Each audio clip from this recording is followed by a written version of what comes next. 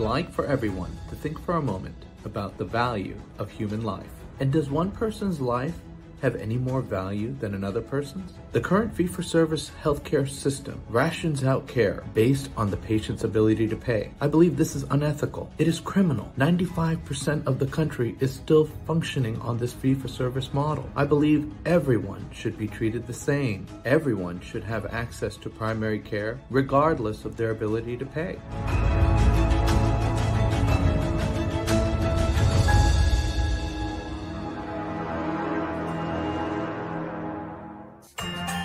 Hi, I'm Dr. Faisel Syed. Welcome to another episode of Faisel and Friends. We're here because we believe everyone deserves access to quality primary care, and ChenMed needs physicians to take care of them. Tonight's topic is leading towards value. My co-host and moderator of the chat is Dr. Dan McCarter. Welcome, Dr. Dan. Hey, Faisel. It's good to be with you again. How are you doing? I'm doing great. We need more value in healthcare in this country, so I'm looking forward to tonight's conversation. Oh, I am too. Tonight's friend is let's just welcome Dr. Don Crane. Mr. Don Crane. Welcome. Glad to be here, Faisel. Good to see you. Good to see you, Dr. Dan. Nice to see you. I'm glad to be here. Don, you have been CEO of America's Physician Groups for many years now. 21. I'd love to hear your thoughts about what brought you to APG. Well, quirks of fate did in large part, I must say. Long ago, there was a bankruptcy in Southern California involving Med Partners. I was the chair of the creditors committee. It was very association-like. My position in then CAPG, now APG, name change, became open. They interviewed me. They made the terrible mistake of hiring me, and they perpetuated that bad judgment for 2 decades. And so that's the quirk of fate. But indeed, I am passionate about the transformation of America in healthcare. That's what drives me. That's what I'd like to see accomplished. I know what opportunity lies before us, but I know what imperative is in our hands right now. We're not doing anywhere near what we could do, and there's some suffering that results. So there's your answer. I'm very passionate about transforming American healthcare. I remember in the pre-show we were talking, when I finished my residency training, I had absolutely no idea that there were different options with how you pay for medical care. Like I always assumed that you just pay for every visit or any test, just like you do like when you go to the mechanic. Otherwise, you just go to a free clinic for medical care. So how do you believe we should pay for healthcare in the United States? So we've all become sort of, economists to a certain extent, and economic behavioralism. Payment methodology makes a lot of difference. So you can pay people by the hour, you can pay them by the click, or you can pay them by the case, or you can pay them in advance as we recommend be done. This is our model. And so we are very much wedded to the notion that a single payment is made for a defined population, very large, for a defined period of time, say a year, for a defined set of benefits, and that is prospectively paid, and it changes everything about care delivery once that's done. But it's key. Many things have to be done to transform our system, but that's probably number one at the top of the list, Faisel. Yeah, we meet with independent physicians across the country, and when they hear risk, especially full risk, there's so much hesitation. And the first question is usually something along the lines of, well, don't you think we should just first figure out shared savings? And our response usually is, well, no, you got to just do it. But how do you overcome that hurdle? Well, first you have to have some humility and some sympathy for it, because no physician shouldn't go to medical school to become insurance carriers, right? So the notion, the word risk seems somehow foreign and so on. But indeed, in 2021, we are and must be stewards of limited resources. If we exhaust financial and other resources, it will equate to denied care. It simply won't be enough access available for those that need it. So it now becomes part of our charter and our charge that we actually be stewards of the resources and husband this money, et cetera, intelligently and not wastefully. Fee for service is wasteful, as I can elaborate in a minute.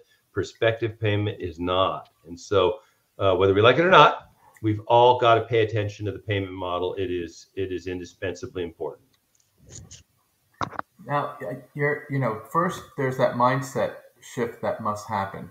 But if you had to describe maybe the first 2 or 3 steps after making that shift in mindset, what would that be? Well, what happens automatically is pretty quick. Everybody in the whole enterprise, physicians, mid-levels, janitors, executives, et cetera, all realize that at the end of the day, everyone's eating out, if may use a real crude term, living out of the same trough. And if at the end of the year, there's no water in the trough, everybody dehydrates.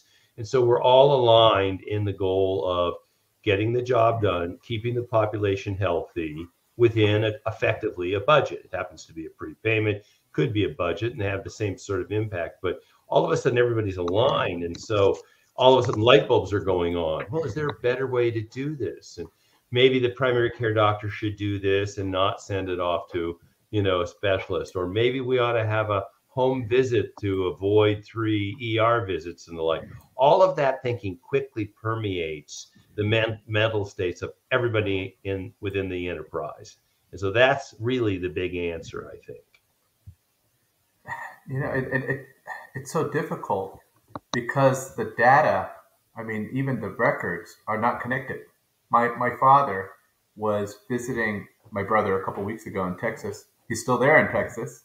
So the day he was supposed to come back, he was walking my brother's 90-pound puppy. He's got he's got a year-old Great Pyrenees.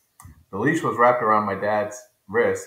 Yeah. And his name is Comet. My dad was looking over at some deer, and Comet darted off at a dog and literally tried to drug my father across the road and shattered my father's hip. Horrible situation. He's in San Antonio, Texas. We live in Tampa, and this is the day he was supposed to come back. And you can imagine, my father's in an emergency room in San Antonio, and he could have very well been in a tent in the middle of the jungle because they had no idea. Imagine the orthopedic on call has no idea about anything about his history, his allergies, and none of that. And he's in pain. So they're asking him, he's like, yeah, I had stents placed years ago, and I'm a diabetic. And all they're hearing is, oh my gosh, we got to do this workup. Right. So he tells me he's a ChenMed patient. I called his doctor, and I was in a panic. And I told him, I said, Dr. Giwala, my dad's in the hospital. He broke his hip. I'm worried they're going to delay the surgery, and they don't know anything about him. And I said, do you have this? And he said, Faisel, stop. I'm drawing a line here. Moving forward, you're the son, I'm the doctor. And he got on the phone, called the hospital, got through to the on-call orthopedic, printed a PDF, my dad's last stress test, which was completely normal. His echocardiogram, totally normal. EKG, blood work, and medication list within a matter of 7 minutes, 6-7 minutes. Yeah. But he was able to do that because he's efficient, and we have this culture of, delivering efficient care. But we're not there yet as a country. Still, it's 2021. And you got to go through all this. If we would have asked for records, I was worried about somebody sending 700 pages of records to this orthopedic surgeon, and it would have taken a couple of days to go through it and say, "Oh, forget it. Let's just do the whole workup." What do we need to do to make this system connected? Well, we need to organize it. Things organized work better than things disorganized, and so you guys were living examples of that. The payment model has a lot to do with that. So when all of a sudden some physicians are responsible for a population of, say, 50,000 patients, they got to get organized quick, and that they do. And pretty soon you have an enterprise that's connected with, for example, an EMR, centralized data system, centralized care management system, et cetera, et cetera. It's positioned to talk and to share. And everyone there works within the same medical record. It may be on a computer screen. So you have the ability to work together in a collegial team-based way. Now with, a remote location, Texas, it may not be with another ChenMed site, but it may also be on an Epic MyChart system, for example, for all I know, or something, let's hope, interoperable and compatible. And the press of a send all of a sudden makes the records available or sends them. But things organized, systems, systematic, organized enterprises have a way of delivering care under these circumstances where, with all due respect to Marcus Welby, I can't help but use him, an individual doctor paid in a fee-for-service world on the corner, he's not going to be able to do that. And that won't be able to happen. And so organized systems, good. Payment model, good. Other things that come out of it, also good. Could you imagine if Marcus Welby had access to this, what he would have been able to do? He might have been able to do what he purports to do on TV. I mean, to be both, a psychiatrist and a virologist and a public health guy and a counselor. You need a cell phone to get all that done. That's for sure. I mean, even just look at in the last 21 years that you've been involved. I mean, look at how notifications. I mean, even with something like ENS notifications, getting that type of real-time data rather than hearing about it months later. I mean, we've definitely come a long way. Yeah, no, the explosion of technology is really a boon to American medicine. So we're going to rely heavily on it going forward to modernize our system. So I'm certainly a big believer in it. You've been passionate about making the transition from our fee-for-service healthcare model now for over 20 years, probably even longer. Yeah. Like what were your initial challenges, in the beginning, and now, like where do you think we are now, especially with our elected officials? Well, I think the first Verstand, the great, epiphany was the waste. So it is now a convention, I think, conventional wisdom that some 35% of our spend, maybe 30, maybe 40, is quote unquote waste. So it's avoidable care. So as we look at that, take a snapshot of that, and then realize that our, the trend line in terms of our spend is now, 14. And when I first started giving these talks, Faisel, it was 12% per annum. I remember we got to 14 and we were blowing our minds. And we're at 18. We're on our way. It looks inexorable on the way to 20 and 22. And, the problem with that, of course, is the crowd out phenomenon. I mean, we're paying less for education and other social services, et cetera, because of this quote unquote waste, the avoidable everything care, admissions, care that deviates from what is, known to be appropriate. And so, with all that waste, we couldn't help but conclude quickly that it was basically the fee-for-service system that allowed for it, because payment per click, fee-for-service incents more work, higher, intensity work, et cetera, contrasted with a budget-based system where, no one wants to waste any money, and we have to circle back on how you prevent, stinting on care, which is important. But the payment methodology, so you string this kind of little, dialectic together, and you realize the payment system will eliminate the waste, hopefully allowing more money for populations that need it, and also make it available for, let's say, social care and social determinism. So it's there for the grabbing if we grab it. I mean, we can do this. We can, because we do it in spots, and then there's proof. ChenMed isn't a great example of it, but I've got 335 members across the country. Most all of them are very good examples of it, frankly. So that was the epiphany. And then I've now lost the second part of your question, which is I think about political will and action in Congress. Yeah, like where I mean, it's wonderful. It's wonderful that I do believe that more and more people are understanding and believing that, especially now with the number one cause of bankruptcy being medical debt. I mean, who would have thought that would be, and even 1 in 5 Americans being in some stage of debt collection now because of medical billing. I bet that has a lot to do with it too. But where do you think we are with our elected officials? So there's good news, mostly, I would say not so good news. The good news is that doing this now in 2021, when we go to Washington, D.C., and I'm speaking to some senator, congressman, or staffs, they get most of what we're saying. I mean, it used to be when we said, okay, fee for service bad, capitation good, they would look at us like we had two heads. What's capitation? You decapitate them or something? So anyway, but move forward in time, everybody gets it. I think now. So it's almost conventional wisdom. It's better. Even the staffers understand. All the policy world understand directionally where we need to go. So that is the good news, and that alone was a serious accomplishment. Now, however, though, you get to this U.S. Congress, and with all due respect, it's highly divided for lots of reasons. You get into the details of the electoral process. So you got a hospital in every small town throughout rural America.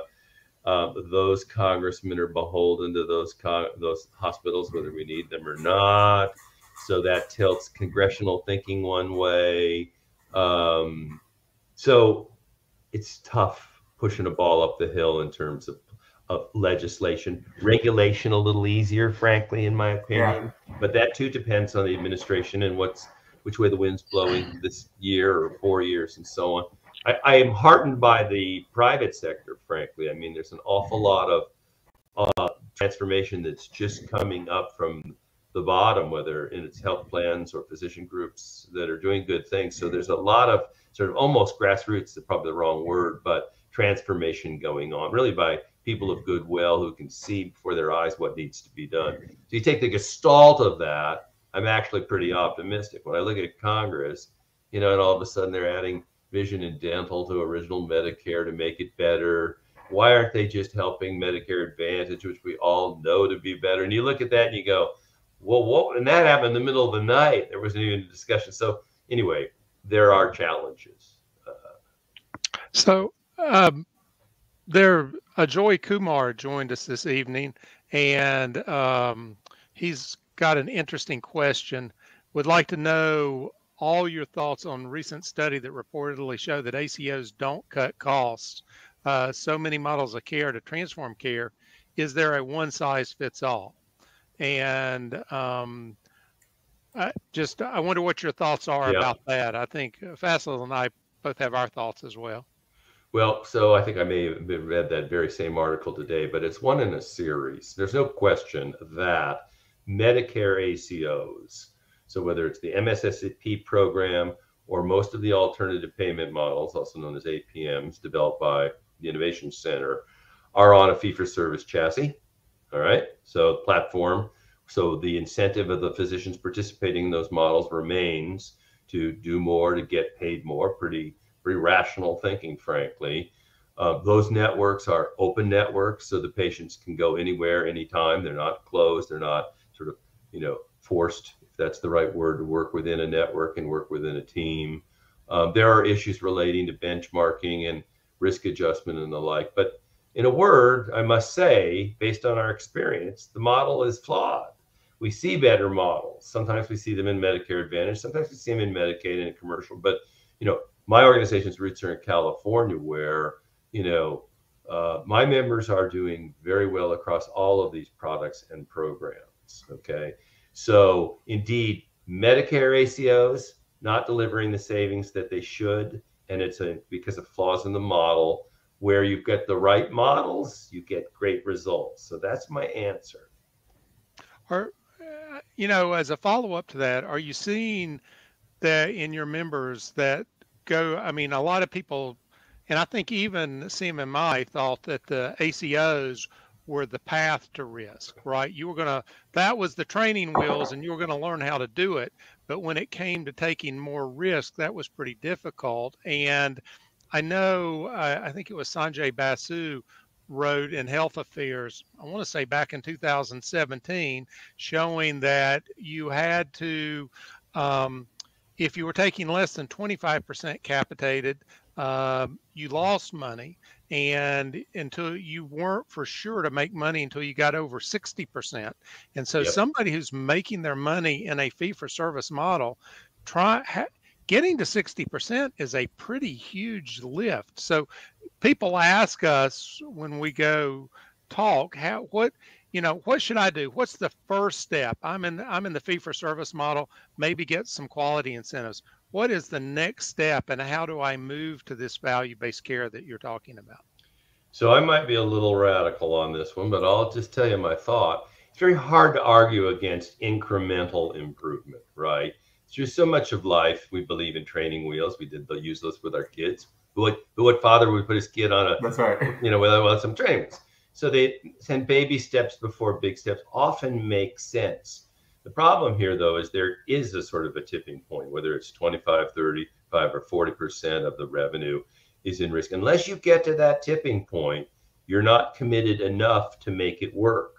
Once you get beyond the tipping point and you're facing some potential for downside losses, that concentrates the brain, and all of a sudden, all of the aligned pieces come together and success ensues. So I must say, I am an advocate for stripping the Band-Aid off. In other words, there's the knowledge and know how to do it is there. So the pieces need to be put in place. And I think that over a very short period of time, and I'm not talking 10 years, I'm talking about systems getting it done in 2 years. I'm talking about a medical group, in some cases doing it like overnight. Look what we did just, for example, with telehealth, for example. That got done in a weekend by most of my members, and they had been working on it for 2 years. So things can be done far faster than we know and believe. And, that bright policymakers and stuff can develop, corridors and risk and stop loss and stuff to put in protections to prevent people from a complete fall. So I'm a believer in, taking the jump. And I think once the jump is made, as long as the level of capitation is actuarially sound, there is a lot of good money to be made in taking good care of people. If you keep them well, you're going to get rich. Shh, don't say that too loud, but it's just true. You keep people well and out of the hospital. If that's part of, you're going to do very well. It's so much more of an ethical way to generate revenue in healthcare. Yeah, it's the most ethical way. You're rewarded for prevention and early intervention. I mean, it turns a sick care system into a healthcare system. I mean, it's unbelievable. Yeah. So I used to be on a hospital board, and I can remember well, the CFO of the hospital, I won't, of course, name them, decrying, oh no, we didn't have a very good flu season this year, and our revenues are down, and we're hoping for a big flu next year. I mean, I'm listening to these words, and this is got 3 or 4 advanced degrees, and you shudder to think. And so, indeed, the ethics of it call for, prepayment in order to keep people healthy, where the focus is do whatever has to be done, whether it's address structural, or institutional racism, whether it's flu season that requires some outreach, whether it's even social stuff like, dietary, nutritional insufficiency. Do whatever's got to be done to keep these people healthy, and the profits will follow. You said something just now that made me think. You said 2 years, to transition. Like you could see it happening in 2 years. And when I see like with cardiology contracts, typically they're not on salary. They have a guaranteed salary for say 2 years, and then they've got to build up this RVU model, and then after 2 years is done, then you're just purely RVU based. Right. So essentially, for the first 2 years, the practice or the hospital or whatever is taking on all the risk with the revenue that's being generated by these cardiologists. Could we apply a similar concept with risk? That hey, you've got 2 years to establish your risk system, your risk model. Until then, we'll be taking on the risk, whoever we is, and we'll have the benchmarks and the tools to show you, hey, this is what you need to do to get towards success, and then you're off on your way. The answer is of course. So there's a fair amount of subcapitation in California for cardiology, and I don't know if it was done cold turkey or not, but I don't have any. There's any number. Clever business people can set up any number of safety nets and protections. So it could well be for the first 2 years, we're going to pay on RVUs, but we're going to measure you on capitation. And if at the end of the year there would have been a savings under capitation, we'll split it with you or something like that. In other words, you can't go wrong for the first 2 years, and we'll get you on track to move into a full capitation or subcapitation on year 3. So it's a safe way of doing it, and that could be done for sure. Wow. Yeah. How would you? I know a lot of hospital systems have not invested in primary care. I guess that's probably the understatement of the century. But if you started capitating people in their areas, the simple fact is they don't have the primary care infrastructure. Because if you start when you start attributing patients to them, you almost have to attribute it by primary care.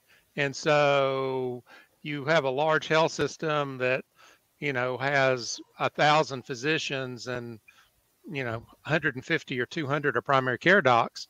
How are they going to, how are they going to feed the beast? Even if I agree with you, you change the model of care, but we have to create the primary care access so that you will be able to attribute the patients. Well, it's hard to know even where to start, but I mean, we got to sort of face the facts that hospitals remain wedded to a fee-for-service model in the main. Particularly if we think of a DRG, which is fee-for-service, which it's not, but it does incent more admissions. For the enterprise, we have hospitals purchasing physicians and physician groups of all types, specialists and primaries both. But very seldom do you see the real watershed event, which is the enterprise sees the hospital as a cost center. And the day they do that, everything will change. So this very moment, I'm supposedly, I think tomorrow, reviewing a kind of a white paper outline on that would provide basically guidance for systems to basically, it's called the sort of the single trough view. So if at the end of the year, all of the executives, those that ran the hospital or hospitals, and all of those that ran the physician or physician groups, earned their, basically they get the draw during the year, but then at the end of the year, there's true ups and so on. They get their bonuses based on how the entire enterprise did, and not the hospital in a silo, nor the physician group in a silo. Then in that event, all of a sudden, for Verstadt, you've got basically, a fully capitated system, and that would make sense. But it takes huge amounts of bravery, right, and courage. And you have to actually overcome one reality, which is, given the payment systems right now, for most hospitals and hospital systems, fee-for-service ain't broke. And for most health plans, fee-for-service ain't broke. Yeah. And so just because Faisel and Don Crane have this great idea that, prepayment makes the world a better place, they're going to go, well, let's work on that in a few years. In other words, why change that which is not broke? And so it takes courage on their part, but it takes also policy, whether it's from health plans or from or legislative policy, to create incentives, maybe even mandates, put thumbs on various sides of the scale to make this work and get it done. There has to be the will to do it. But it can be done. There are examples out there. Yeah. Wow. Do you think it would be possible to have a DRG moment? I'm old enough to remember when they implemented DRGs, and I think it was September 30th in 1983. Sounds about right. We were on a cost plus basis, and on October 1st, that's right, Medicare said it's going to be a DRG basis, and it didn't take long for everybody to figure out you had to get length of stays down and do all of that those kind of things. I mean, I know the politics are iffy right now, but I mean, if they got together, and I know that's a big if, what would happen if there was a DRG moment saying we're now going to pay for outcomes rather than pay for transactions? These are immutable laws of economics, kind of as you saw in terms of the response to the DRG. Immediately, everybody went, ooh, long length of stay bad. Let's discharge them. Right. I mean, the synapse is fired pretty quickly, and I don't mean to be too flippant about it, but were a brave Congress and CMS to say henceforth, we're going to cause hospitals to be capitated and nothing but, the behavior would change immediately. That's what would happen. And they could do fine. There would be an awful lot of persuasion involved. It would have to be fee-for-service equivalents. We're going to give the same damn amount of money, but we're going to give it to you in a single check at the outset. And you got the cash flow, so you can build the infrastructure you need. You can change out your staffing as you need. You can do more in the way of nurses and case managers and care managers and outreach and pharmacists and psychologists. You can spend your money any way you want to, but you're going to get the same amount, and then they need leaders that are brave to do that, I think. I presented earlier today at the Ending Burnout, Physician Burnout Global Summit, and my presentation was about creating culture in healthcare with the full risk model. Do you think it's possible to have that in this transactional fee-for-service system? Well, if we're talking physician burnout, it's my view that a key reason for it is fee-for-service. I mean, so physician's got 3 kids about ready to go off to college and he needs some more tuition money. What's he going to do? He's going to work more hours and see more patients and maybe work Saturday and do more and more. And this gives rise to the, really unfortunate metaphor of a hamster wheel, which is a hell of a way to be depicting physicians, frankly. But that's the nature of the beast. You've got to do more or more intensity. And if there's a close call as to whether, the admission ought to be at home or in the hospital, let's do it in the hospital, for God's sakes. And so burnout's number one relates to the payment model. There are other reasons, of course, associated with burnout. Sure. I mean, when you're in an organized group and you've got a back office that's taking care of most of your problems and you're assigned a population and you're supervising a team, it should be gratifying, and you're working for the most complex patients, which is fun and interesting. And if you're not worried about every payable and checking on every code, you're gonna have a happier existence. But that takes organized systems again, frankly. We're over a half an hour in. Can we use this time to take a quick 20-second commercial break, and then we'll come back. I have got a couple more questions for Don Crane, and we can wrap it up with some of his closing remarks. Great. ChenMed honors seniors with affordable, top-of-the-line care, and we're expanding. We're opening 25 new centers this year, including centers in 2 new cities, Houston and Detroit. Join us as we bring better healthcare to more seniors. Head to chenmed.com/physicians for more information. And we're back. See, I told you, it'd only be 20 seconds. So Don, the doctor-patient relationship, it used to be a sacred one before it became this transactional one that most people are unfortunately familiar with today. Even the language has become transactional. Doctors are called providers, patients are clients, visits are encounters. I mean, it has just gone so far away from the relationship. How can we restore, what are some steps? There are doctors who are in the fee-for-service. They want to take some steps right now, like safe steps towards value. We're telling them, and I'm with you. I agree. You can't have doctors make the transition where they're still practicing in a system that's fee-for-service with these value-based sort of arrangements. I mean, the doctors don't know how to. They can't separate. It's a kind of like an all or nothing sort of thing.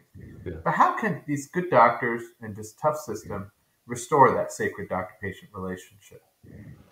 Well. So when they're in a team-based environment and all of a sudden they have a panel from 1,500 patients or 2,000 patients, it may be the case that the great majority of those are well cared for by the team, leaving only the sickest 250 to have a very deep relationship with the physician. It's probably unrealistic to think there would be a tight patient-physician relationship with the entire panel. But as you winnow it down to those patients that are in most need of care and leave the sprained ankles for the 25-year-old football players and triathletes and stuff with the nurse practitioner, you just allocate basically skill sets more intelligently. And I think with that will come satisfaction, and physicians will, and there's, I'll tell you, if you had a magic wand, very happy physicians do lots of good things. So somehow or other, maybe we ought to recast everything in terms of turning our physicians from, being dissatisfied to highly satisfied. Lots of good things would flow from that. But at any rate, I think it has to do, again, with basically organized systems and the use of teams and the wise allocation of services, skill sets. You said earlier about the hospitals. The hospitals are doing well right now. Many people are doing well in the system. Where's the incentive for them to transition? I mean, I was so excited about price transparency.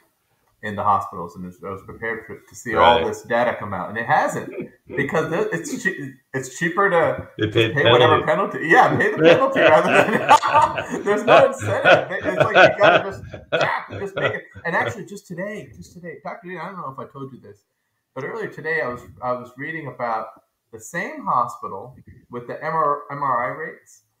3 different MRI charges based on the insurance. One charge was like $2,000.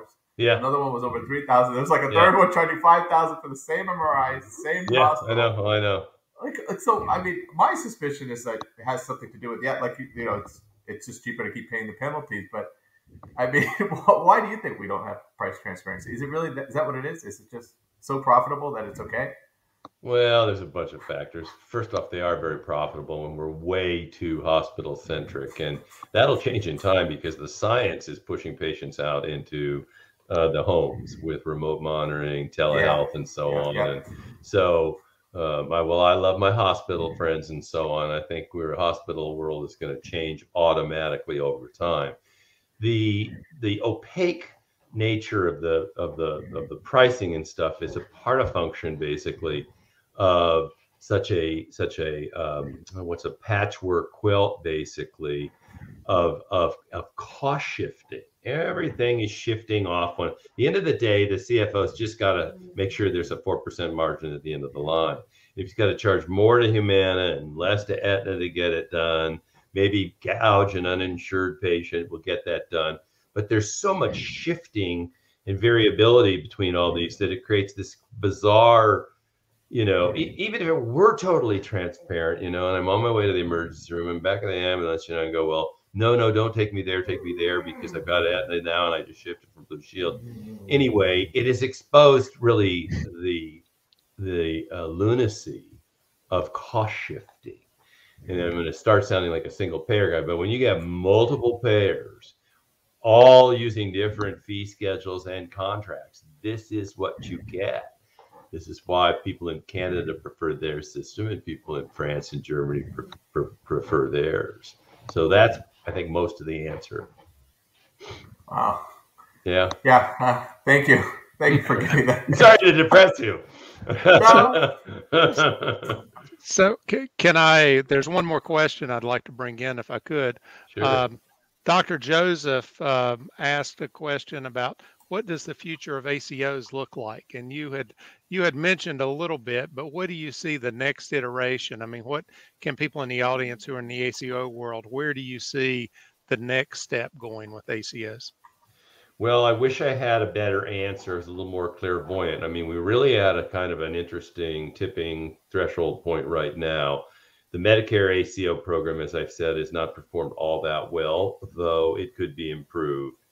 The diving into the weeds a little bit, this issue that's hot on my desk right now is what are known as direct contracted models. So in traditional Medicare, fee for service, there are pilots that are at work now that would capitate ChenMed for seniors in traditional Medicare. So this isn't Medicare Advantage, but it would be capitated, and it's in traditional Medicare where there's really so much waste.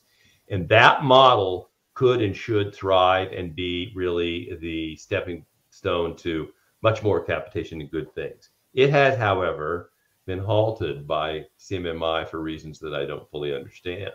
There's opposition to it. There's concerns about Trojan horse health plans and turning it into a Medicare Advantage and then upcoding in an unfair way and so on. And some of those concerns are legitimate, but those are also rectifiable with some sensible regulation writing and so on. I mean, we could deal with it this afternoon if we really wanted to. But anyway, I dwell on this one because it's not impossible that the CMS, the administration, and Congress make mistakes. So the question is, what's the future ACOs? And I'd like to say, they're cream floats to the top. It's utterly inevitable that they will succeed and we will have a beautiful world of nothing but accountable care across the country. I'm not convinced that's the case. At the moment, it's the movement to value, while happening, feels inexorable, but it's too slow. It is too slow. No great idea can move this slow. It's just going to get picked off and killed in some fashion. In the meantime, the costs rise so much. So, the thing that wakes me up in the middle of the night now is a Congress fast becoming, impoverished and bankrupting the trust funds and the like, just turns to crude, blunt cut. Sequester is the fancy word they use in the Medicare parlance, but they simply chop 10% out of physician pay and just starve the system into affordability. You got to get to affordability, and there's ways to do it. And there's some that are not very pleasant and others that are. So I worry about the ACO sort of movement and the legs it's on right now. So I don't know, maybe did I talk around that question enough to give you an answer? I guess I did. Well, yeah, I mean, I think it's, the ACO, the way I heard somebody describe it once, the best you ever get is half of what you would have gotten otherwise from the hospital system. So it's going to be very difficult to move forward with that. But yeah, I think we would agree with you. Things seem to be moving incredibly slowly, and $1 out of $5 in the economy is being spent on healthcare.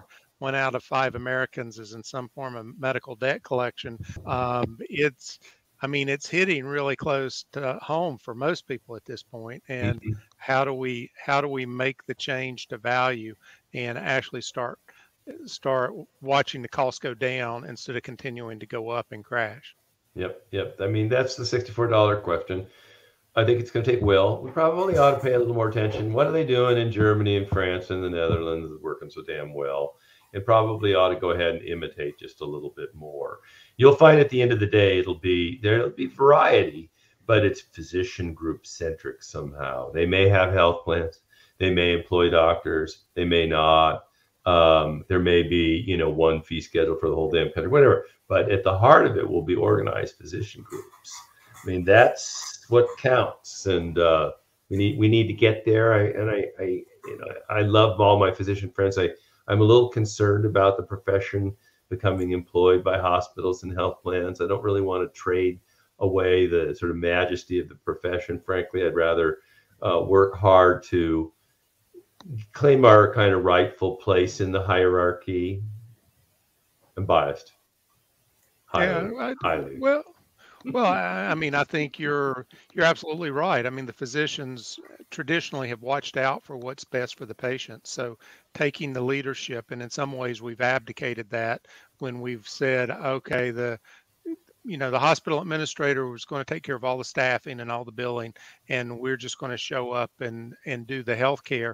And ultimately, I mean, we're seeing more and more that the money does drive outcomes, and you can't ignore the money when you're taking care of the patient, because they need that money to buy food and pay for rent, and we just can't take it all.